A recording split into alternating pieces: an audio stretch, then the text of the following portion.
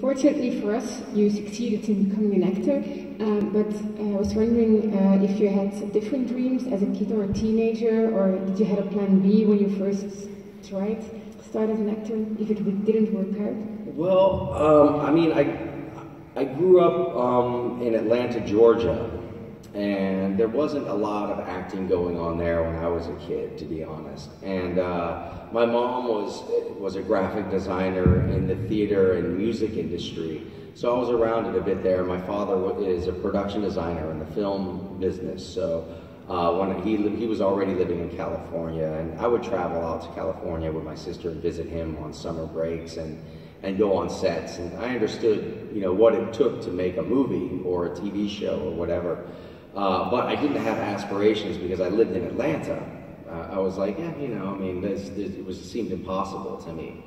But, and oddly enough, like really, because we also wasn't I was sort of in a medium to low class, you know, financially, with a single mom and 2 kids.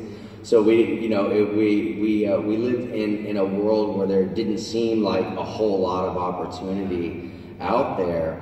And my 5 best friends that I grew up with in Atlanta all went into the military.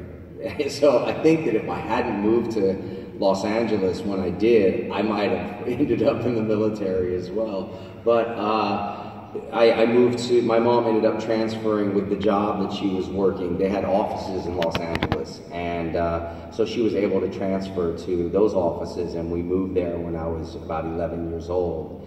And within about a year, I had already started in an acting class for kids, and did some performances for agents and managers, and ended up signing with an agent and started auditioning, and then started working, you know, very soon after that. So I wasn't like I was discovered, and, you know, my dad certainly didn't, you know, help me out by introducing me to, it was nothing like that. It wasn't like insider trading or anything like it. It was all just a normal process.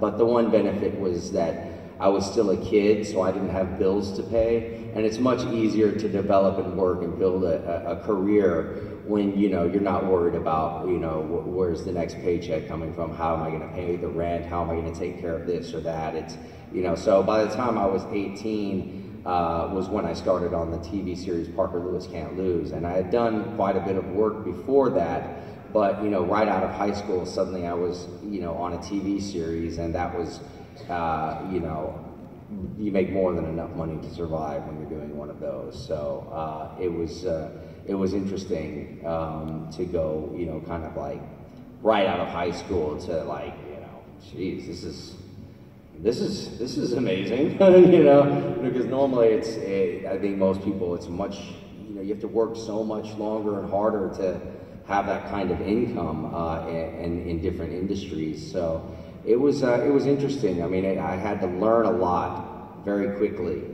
and some of it very slowly, because it was difficult to grow up when you didn't have to, you know. So a blessing and a curse, as I call it.